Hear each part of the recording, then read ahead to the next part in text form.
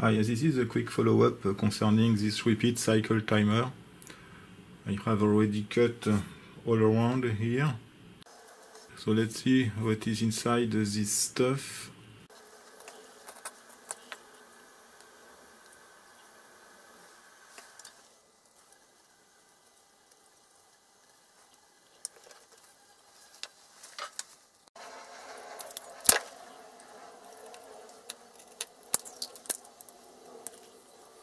Okay, so I think this thing will be very difficult to open.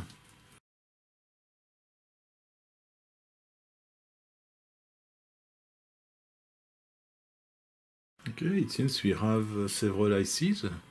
I didn't expect it to find such electronic things inside. I thought it was just a motor, but...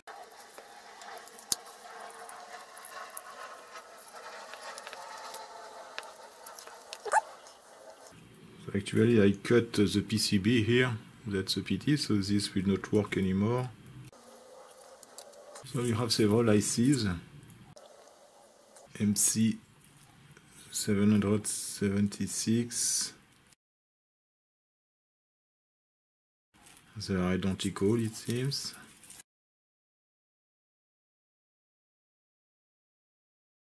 This thing seems interesting. Look at that. Okay, so this was just a dissipator for this transistor 2N2270. This thing is maybe a thermistor. Yes, we can see.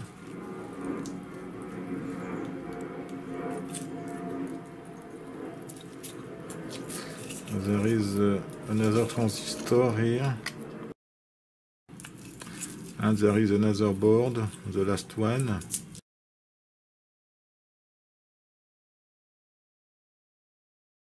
So let's see what do we have inside this small box.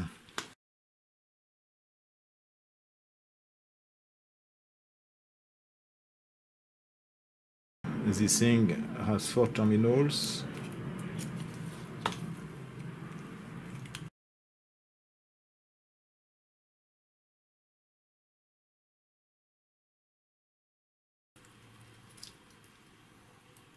Look at that. It seems that there is a magnet. I think that this is an oscillator. There is maybe a mechanical resonance of this thing.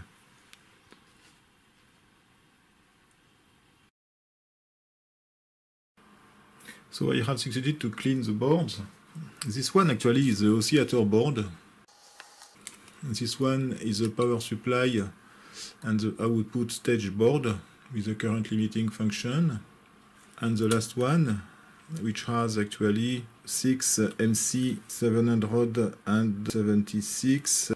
These parts are actually dual JK flip-flop. So this board permits to have a division by 2048. So let's take a look on the schematic.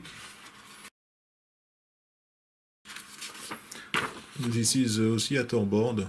There is one sense coil and one excitation coil here. So the excitation coil is connected between the power supply and the collector of this transistor. So the output is here. So the AC voltage is fed to the base of this transistor through this RC network. And this gives the resonant frequency of the system. The sense coil is connected to this amplifier, which is made with these 2 transistors. There is an automatic polarization on this amplifier. The DC current which flows through the excitation coil flows into this transistor and returns to the ground through this resistor. So the voltage which is created across this resistor is actually the DC base voltage of this transistor. So if the voltage across this resistor is above 0.7 volt approximately, this transistor will be more conductive and this will reduce the base voltage and the current is reduced. So at the end there is a DC current here and the value is approximately 0.7 volt divided by this resistor.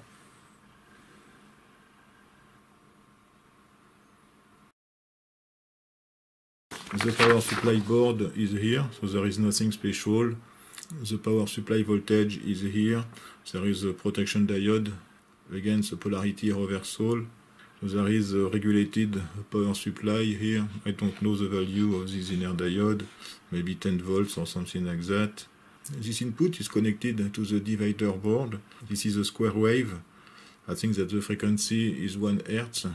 Anyway, the frequency is small. You can see the filter here with this resistor and this capacitor. So this gives the time constant of 25 milliseconds approximately. This transistor permits to turn on or off this PNP transistor, and the collector is the output. So when the current is too high, this PNP transistor turns off, and this permits to have a high level here. This terminal is connected also to the divider board. So I think that when there is a high level here, the GK flip-flops are all in reset state, and this permits to have 0 here, and the output here is off in that case. As you can see, there is a thermistor which permits the compensation of the variation with temperature of the threshold voltage of this transistor. So this is a nice attention to details. So I have connected this board to a power supply, which is here. So the voltage is set for the moment at 9.6 volts approximately, but you can change. So I have connected also the output to this oscilloscope. I have added a pull-up, which is soldered here, a 1K pull-up from the power supply to the output, because on this schematics the output is an open collector. So I have added 1K here, so there should be a square wave at this output. Okay, so let's turn on the power supply. As you can see, there is a rectangular signal at the output. And something interesting is the resonant frequency of this thing. I don't know if you can see on the oscilloscope. 2.048 kHz. So you can see that the frequency is very accurate. So this permits to have at the output of the divider a frequency of 1 Hz. So at maximum there are 12 GK flip-flop, which permits to have a division of 2 power 12. It is very surprising to think that 60 years after, the frequency is still accurate.